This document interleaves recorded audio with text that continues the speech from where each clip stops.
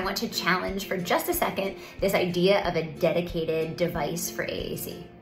So oftentimes in the initial stages of AAC, we are recommending a device solely dedicated for communication. The child's not able to access anything else, whether that's not having anything else on that iPad or locking them into their speech generating app with guided access.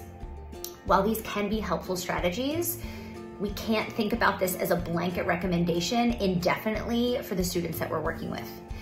Kids who use AAC eventually become adults who use AAC, and adults who use AAC are navigating in and out of their AAC systems, and they usually have more than one, and they're also using their device for multiple purposes beyond just communicating.